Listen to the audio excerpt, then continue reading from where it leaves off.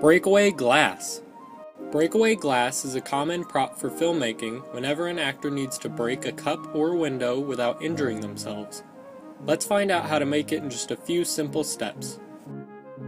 First, gather up these ingredients: 3½ cups of sugar, 2 cups of water, 1 cup of white corn syrup, 1/4 teaspoon of cream of tartar, aluminum foil or similar covering, a mold such as a cookie sheet, and a large pot.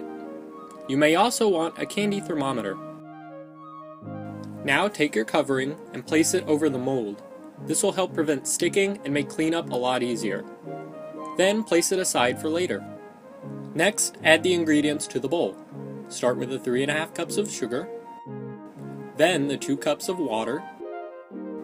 After that, add 1 cup of white corn syrup, and finally put in the 1/4 teaspoon of cream of tartar.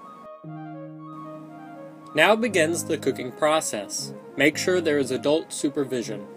Place the pot on the stove and set it to medium-high. If you're using a candy thermometer, place that against the pot as well.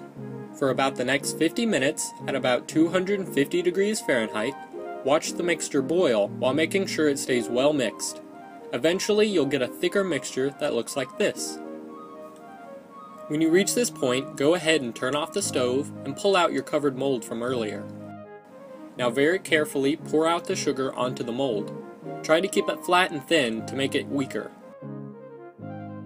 Set aside the pot and put the sugar in a cold location, such as a freezer or outside. Give it about 15 minutes to cool and harden.